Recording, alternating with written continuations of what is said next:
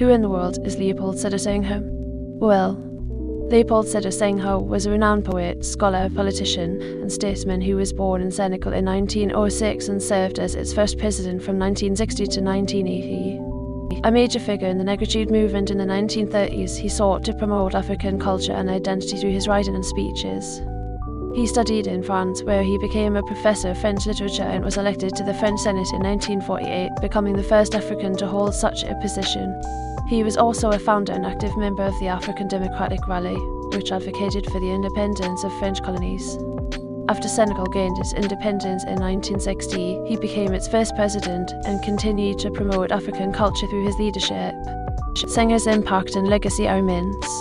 He is credited with helping to shape the modern African identity by advocating for a Pan-African culture and encouraging the development of African literature. He was also a great advocate for democracy, and his efforts led to Senegal becoming one of the most politically stable countries in the region. In addition, he was instrumental in establishing the Organization of African Unity (OAU) and the African Union (AU). He was also a Nobel Peace Prize laureate in 1981. He passed away in 2001, leaving behind a legacy of political, cultural, and economic progress in Africa.